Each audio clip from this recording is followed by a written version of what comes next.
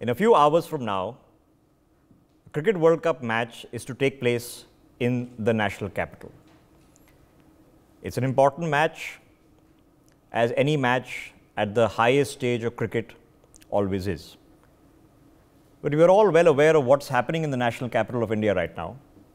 The pollution parameters are not just abnormal, they are in hazardous, severe levels across the national capital.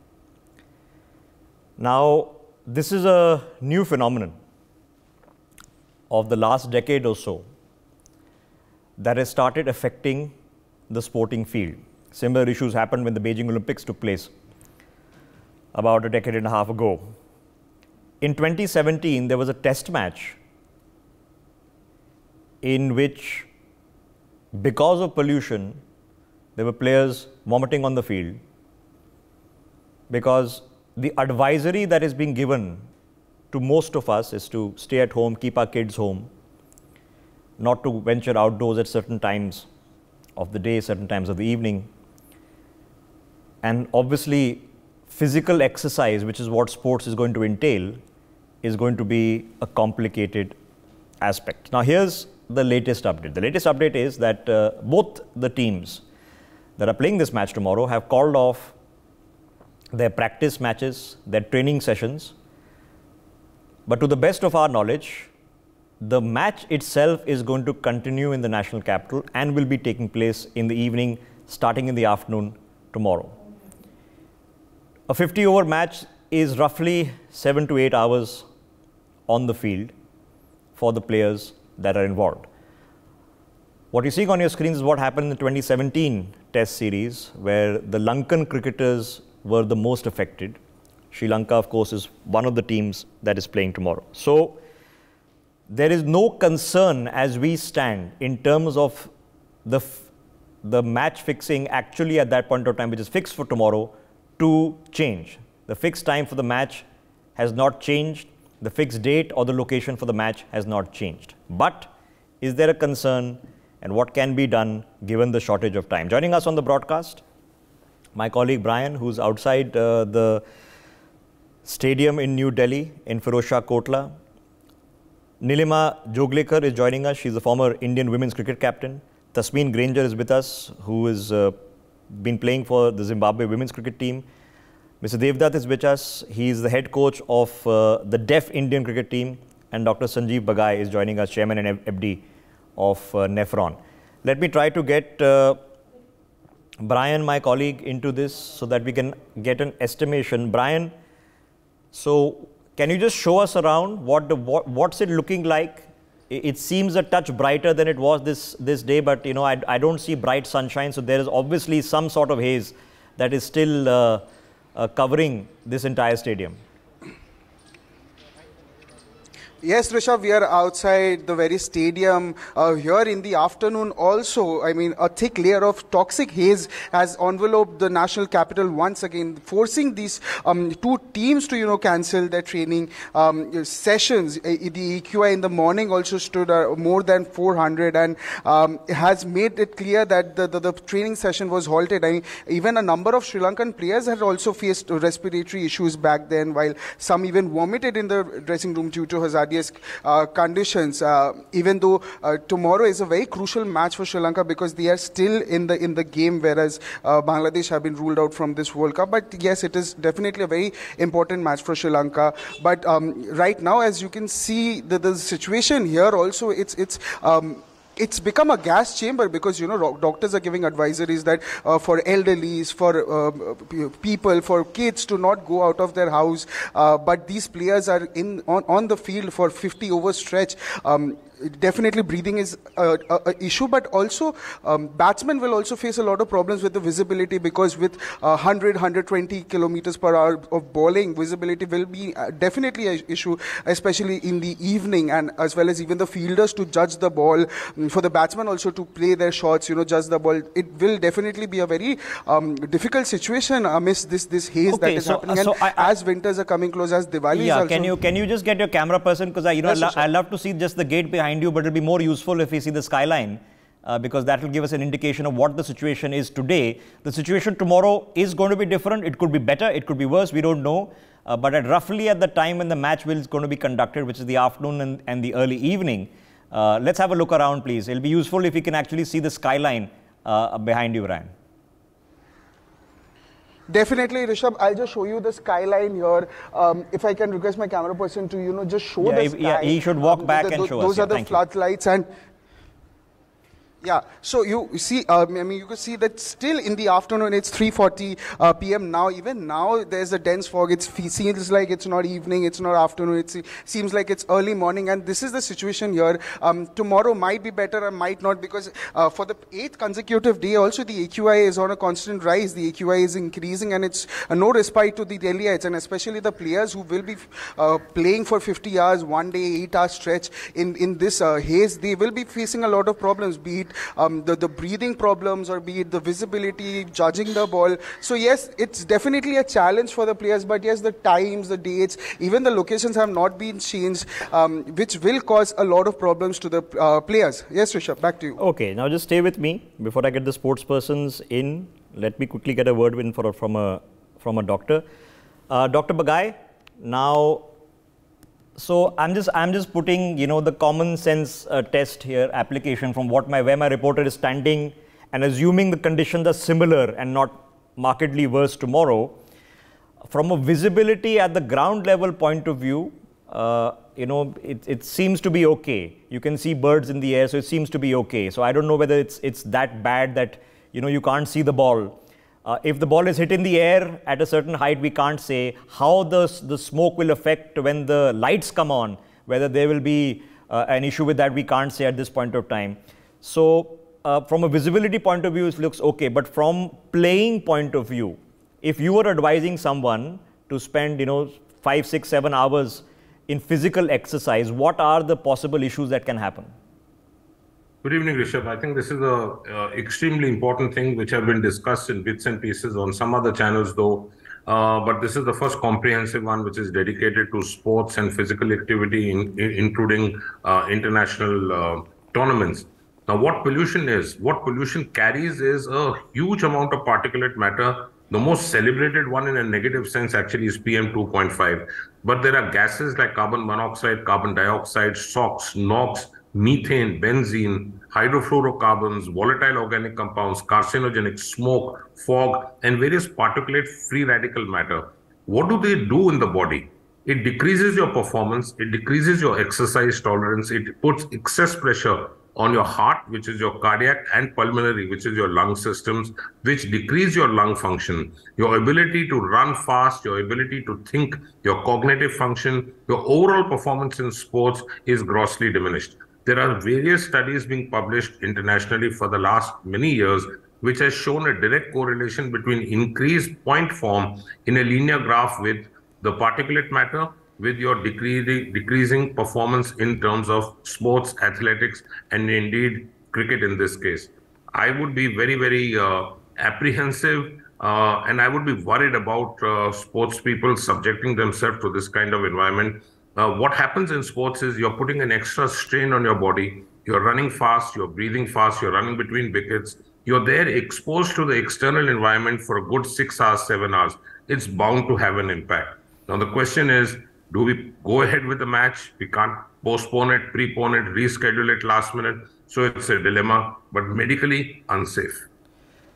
Okay. Now, there is, when you say medically unsafe, it could be that there's something immediately that the body reacts to. And of course, there are long-term issues which, which are not pertinent exactly to tomorrow. That's long-term exposure. But there might be something that immediately the body reacts to. Let me quickly try to get Tasmeen in this. Tasmeen, now, you can see the environment around you. Does it become, because the visibility seems okay, you should probably be able to see the cricket ball. But when it comes to playing conditions and the stamina and the running in the field, running between the wickets, since you're ruled for X number of hours in terms of concentration, does it become a variable? Have you ever seen a match that is played under extremely polluted environs?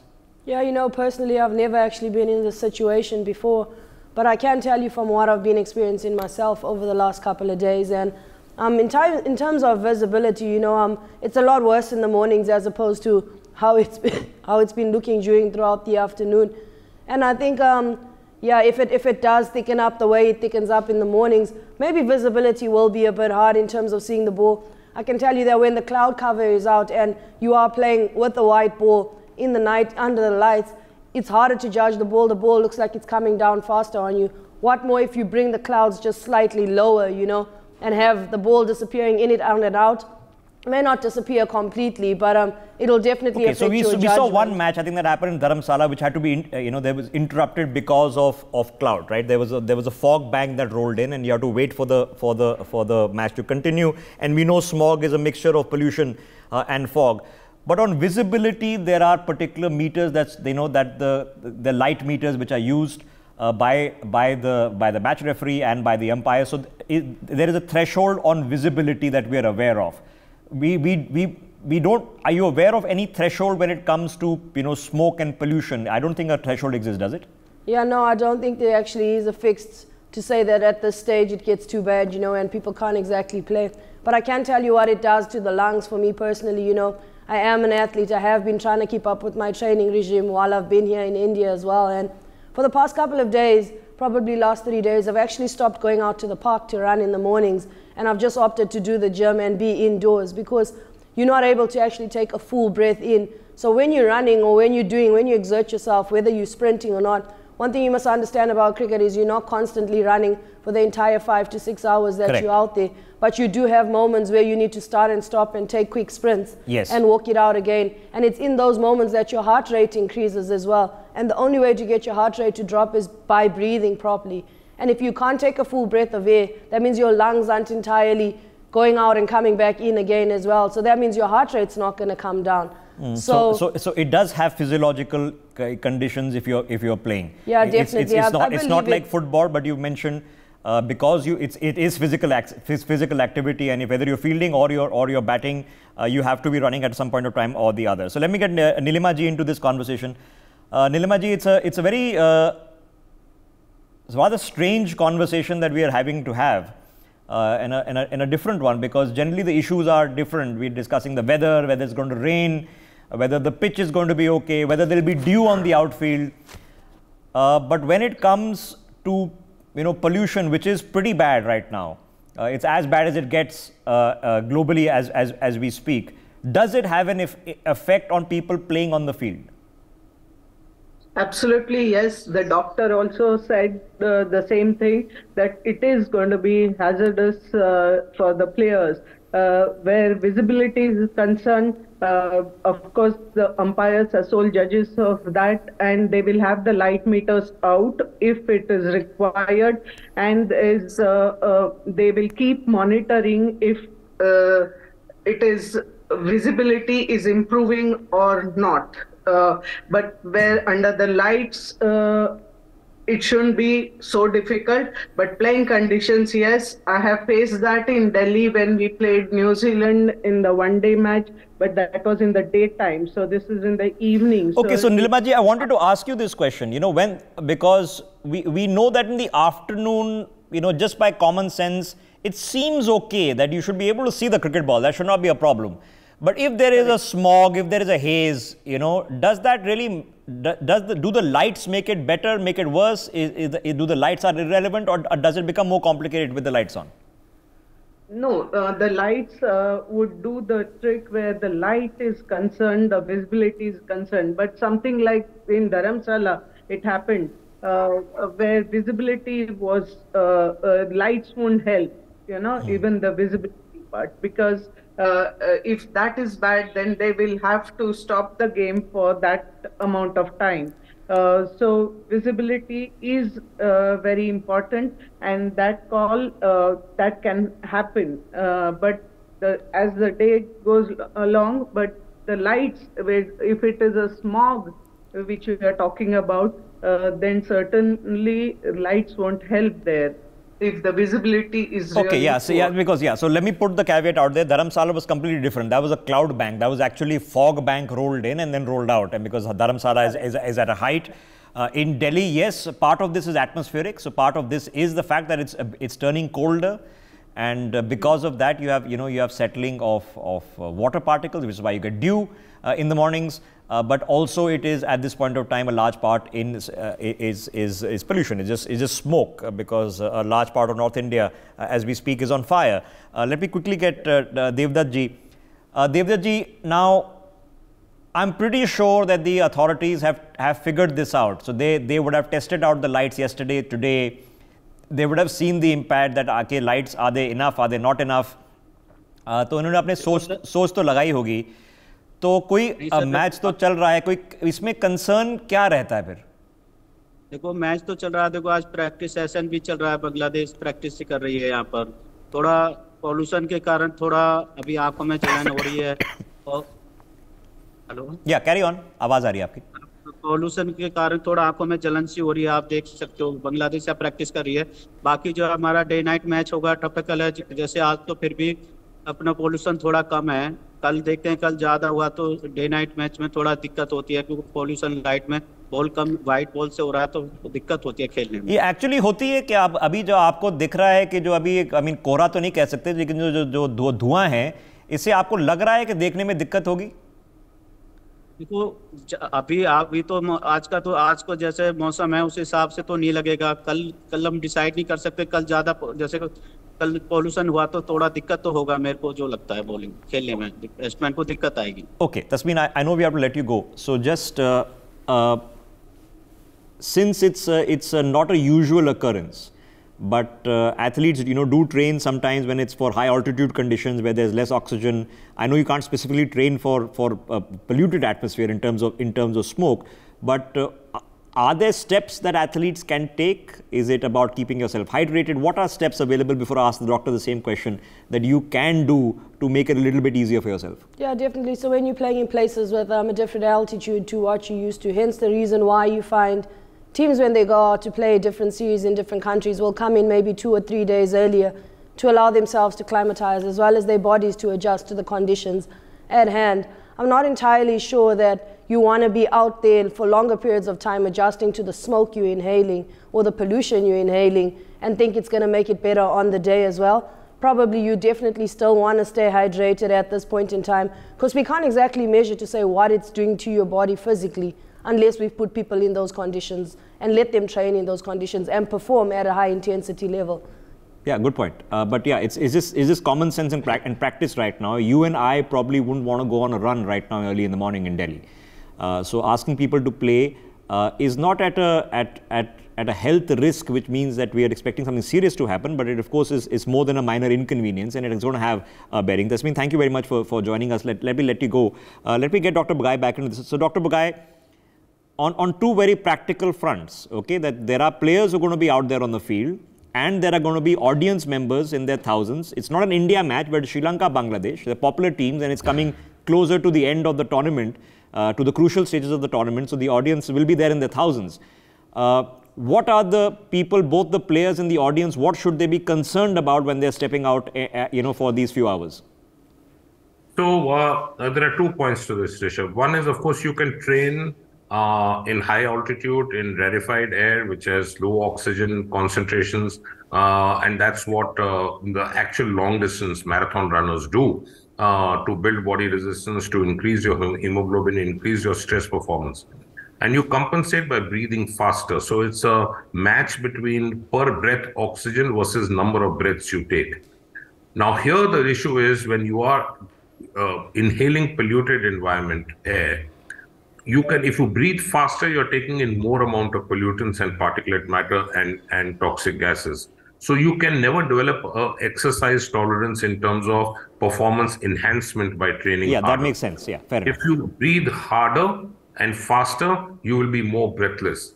I fear that most people will have this chronic kind of cough lingering like a lump in the throat. You can't take anti-allergics because it makes you a little groggy, a little drowsy. Mind you, also, there are certain medications which are not allowed in sports by rule because they either can suppress the performance or enhance the performance. So it's a tightrope walk. And apart from hydrating yourself adequately, taking good nutritious food, there's not much which you can... Okay, so Dr. Bagai, let's figure out what happened last time around when this happened. And I'm going back to 2017 when a test match had to be abandoned. So the Sri Lankan team, they showed up in what looked like N95 masks. Now, if you, I mean, so we are, all of us are accustomed to those N95 masks. It is not easy to breathe through them. You might have to do it, but it's not easy because obviously the mechanical effort that your lungs are having to do increases. So is that an option? Can the players just wear a mask and come, and that will make life a bit easier? I don't think you can play professional sports at a competitive level, at an international level with the N95, and the reasons are as follows. You can walk, you can go for a brisk walk, you can even have a slight jog, which is more for your just keeping fit. But when you're doing this kind of competitive sports, you cannot be wearing a mask and diving around, running around, or indeed batting. You can't bowl with a mask because it's an obstruction. I think this will be a fiasco. Okay, so we don't know. It doesn't look like masks. What about the audience? What should they take care about?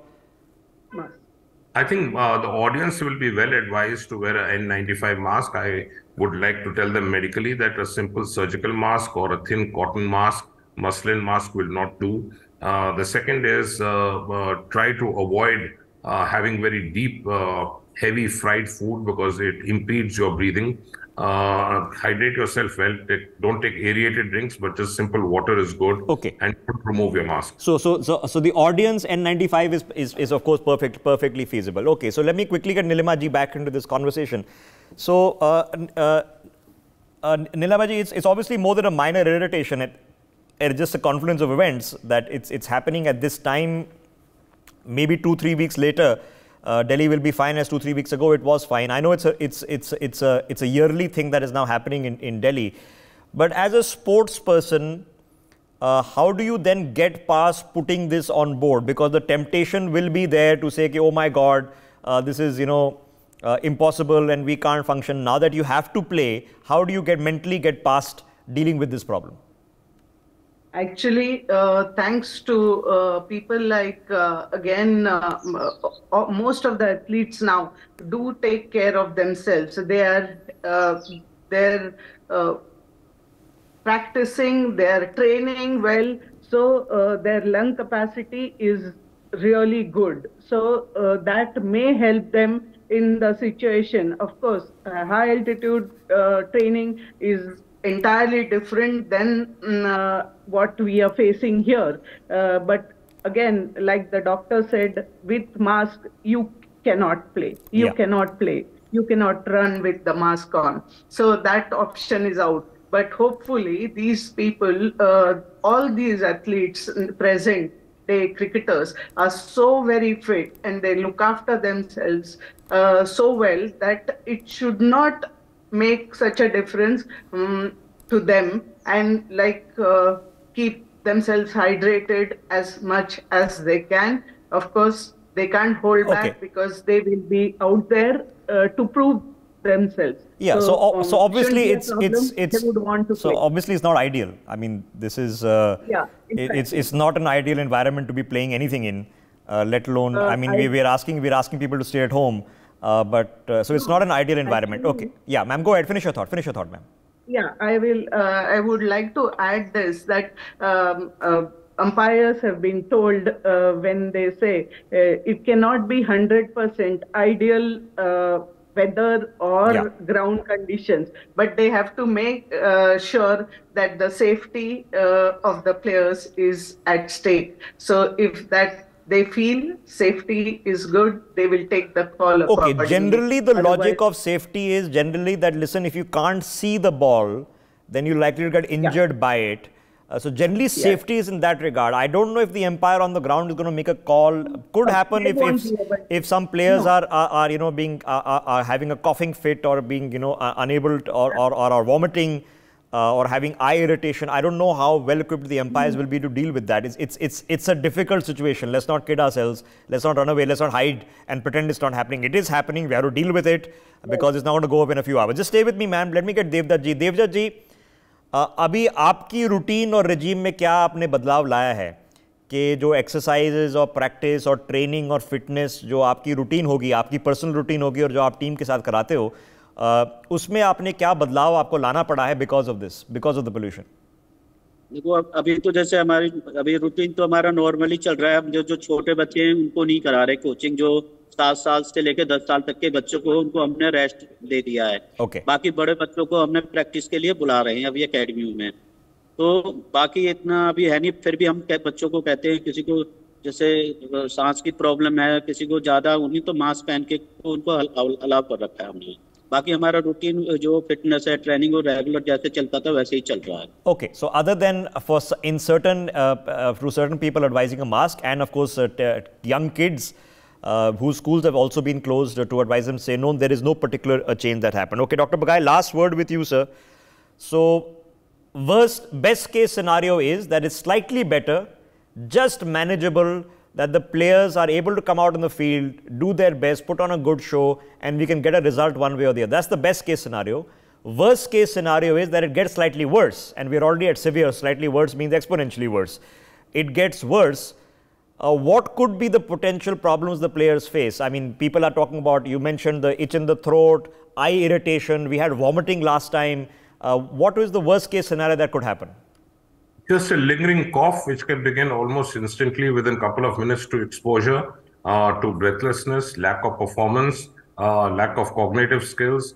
Basically, the players, if the pollution is really severe, may not be able to play. But just a quick word with your permission, Rishabh. Yeah. I think the BCCI also needs to rethink its calendar. We know that November this happens. We know that Diwali comes end of October, first week, second week of November.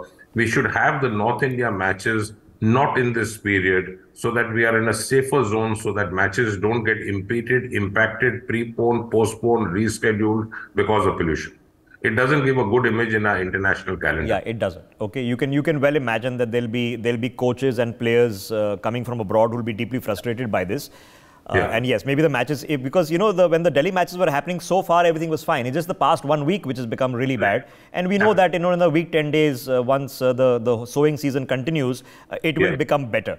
But yeah, it's a complex one. It's definitely one for the history books in terms of lessons to be learned from this. The ideal solution, of course, would be that next year it's better, and this is not a problem.